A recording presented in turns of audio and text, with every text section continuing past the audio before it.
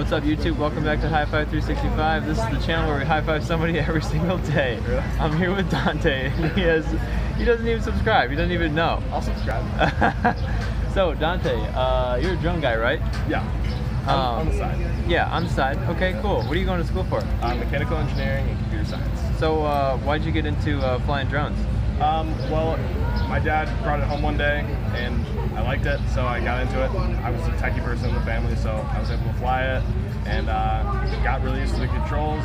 Started really getting into it more, looking into the community.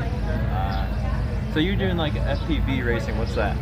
FPV racing is essentially where you see the guys wearing the goggles. They take usually smaller drones. A lot of them build their own, and they fly them either through courses, or you can just do it really anywhere where you get permission to fly.